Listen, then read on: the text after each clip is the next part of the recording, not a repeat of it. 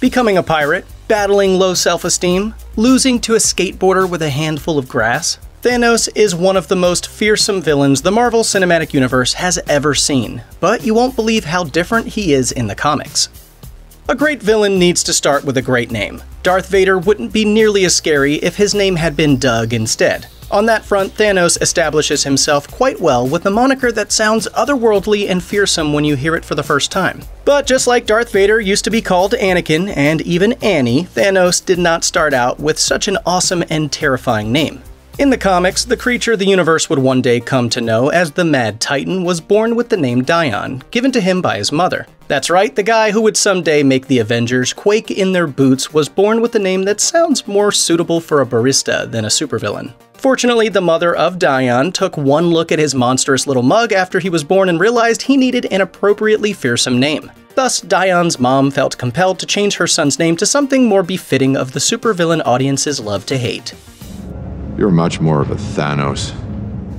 The MCU has given us some pretty incredible entrances, from Tony Stark emerging from the cave in Iron Man to the iconic portal scene of Avengers Endgame. But no entry scene is more badass than Thanos' arrival in 2018's Avengers Infinity War, in which he makes Thor his hostage, manhandles the Hulk, and effortlessly subdues Loki. Infinity War's opening makes it utterly clear that Thanos is not only equal to the Avengers, but far above them in terms of strength, intelligence, and resources. And yet this cool and collected warlord doesn't quite match up to the way Thanos was depicted in his earlier appearances. In fact, he started out in a much sillier state that can be best summed up with the word Thanos-copter. When Thanos shows up in 1978's Spidey Super Stories number 39, he uses a regular-looking helicopter with his name plastered on it during his search for the Cosmic Cube. Later on in the story, Thanos is defeated by a young skateboarder who attacks him with grass. Thanos attempts to recruit the tween to assist him in his evil deeds, but he's rejected and hauled off to jail in handcuffs by the police. Not so inevitable now, huh?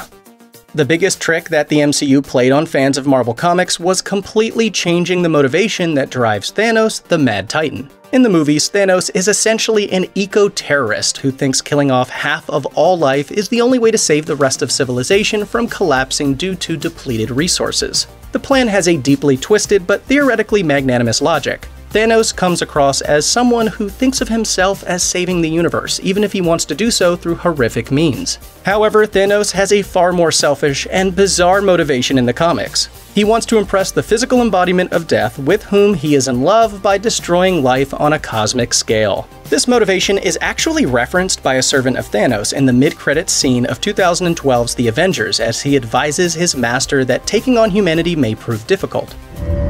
To challenge them is to court death. It seems Thanos likes the sound of that. Thanos' motivation was changed by the time Avengers Infinity War came around, as the writers felt that his relationship with death would prove too complex for the already sprawling MCU.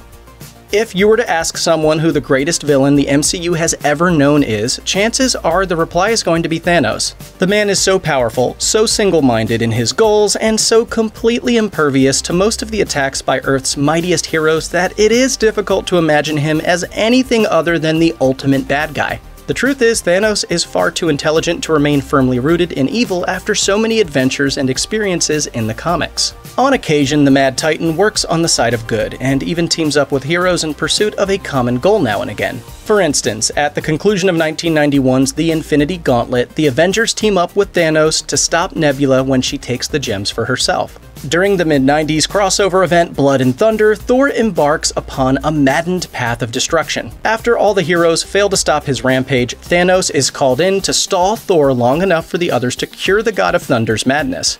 There's even the time Thanos actually saves Deadpool's life by granting him immortality. Thanos doesn't do this out of a sense of niceness, though. No, he's just jealous of the fact that Death has fallen in love with Deadpool, and he wants to prevent them from ever being together.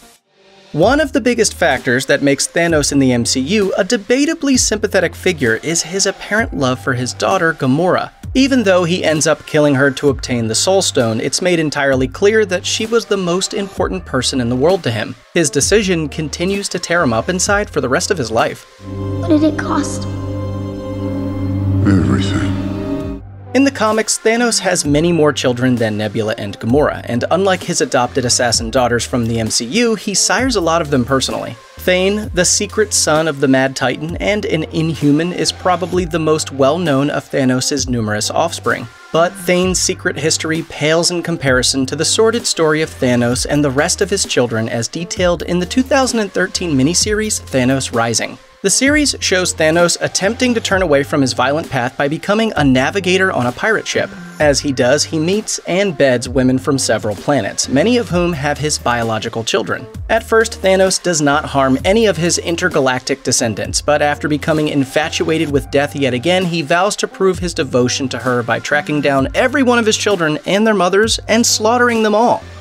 The first thing Avengers Infinity War establishes about Thanos is that he's pretty much unbeatable. The Mad Titan defeats not just Loki, not just Thor, not just Hulk, but all three of them in a single scene. The trend of Thanos taking on multiple Avengers at the same time continues all the way through to the end of Avengers Endgame. If you're familiar with the MCU movies and haven't gotten around to reading a ton of comics, you could be forgiven for thinking that Thanos is far and away the most powerful, virtually unbeatable character in the Marvel Universe, at least outside of What If. But Thanos in the comics has actually been defeated handily many times by much lesser threats than the combined might of all the Avengers. Jim the Skater Boy subdued Thanos with the Cosmic Cube in Spidey Stories number 39. Thor took Thanos down on his own in Dan Jurgens' Thor number 25, and Kang the Conqueror reduced him to a skeleton in Avengers Mech Strike number 4. Most infamously though, Thanos lost a one-on-one battle against Squirrel Girl, a hero with the power to talk to squirrels. The Mad Titan's worst enemy though?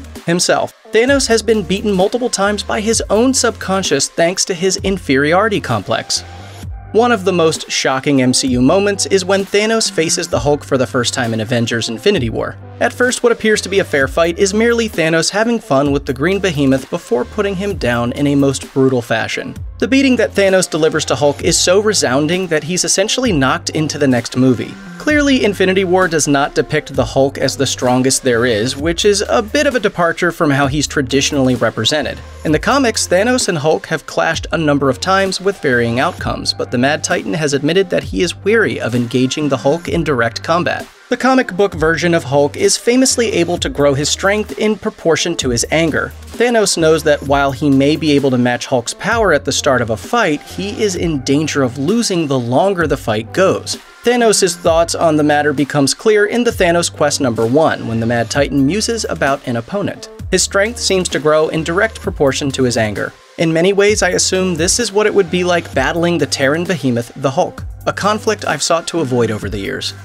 Perhaps no other character in the MCU associated with Thanos got shafted during the transition to live action as much as Drax the Destroyer. In the first Guardians of the Galaxy movie, Drax reveals that Thanos killed his wife and daughter. As a result, he has dedicated his life to a singular mission. Drax, aka the Destroyer. Since his wife and family were killed, he's been on a rampage across the galaxy in his search for vengeance.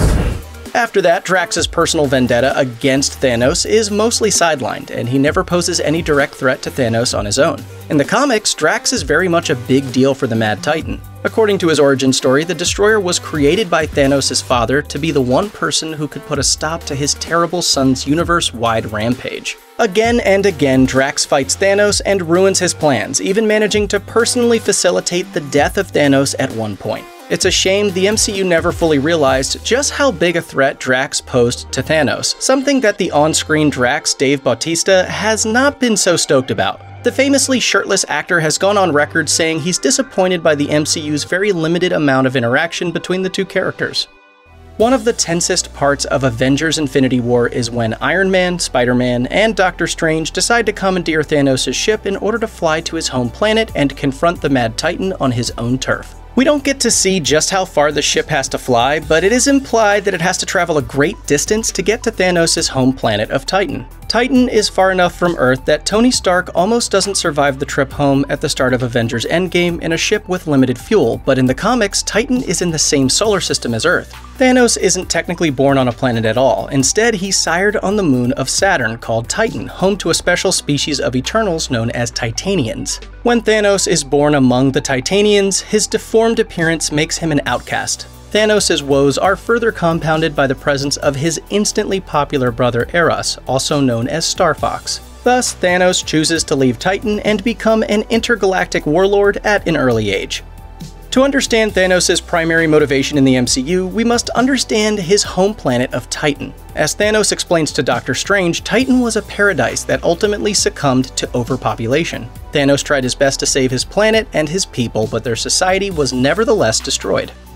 They called me a madman. And what I predicted came to pass.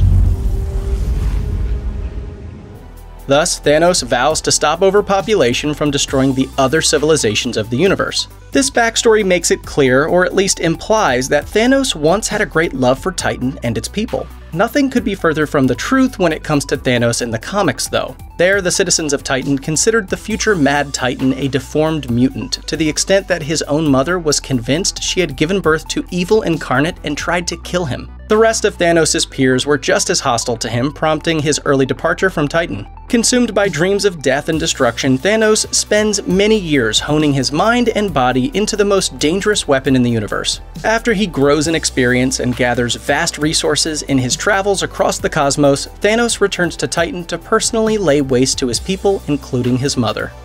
Perhaps Thanos' most well-defined quality in the MCU, the thing that makes him the most compelling villain and the most formidable foe, is his complete, unwavering belief in his own logic and goals. Once Thanos decides that half of all life needs to be destroyed, there's nothing anyone can say to change his mind. This overwhelming stubbornness carries Thanos through to killing his beloved daughter Gamora and battling the combined might of the Avengers. But in the comics, Thanos is not always so completely sure of himself. Even in the Infinity Gauntlet saga, arguably the definitive Thanos story, the Mad Titan's doubts run so deep that he subconsciously wills himself to lose. In the miniseries Thanos Rising, the Mad Titan grows so remorseful of his actions and the destruction that he's caused that he turns away from his conquering goals and becomes a navigator on a pirate ship instead. Finally, in the comic The Thanos Quest #2, after Thanos becomes the owner of the Infinity Stones and seeks to finally get together with his beloved Death, she informs him that he is now too powerful to be her mate. This moves Thanos to tears of regret, and he muses that all his efforts have ended in a hollow victory.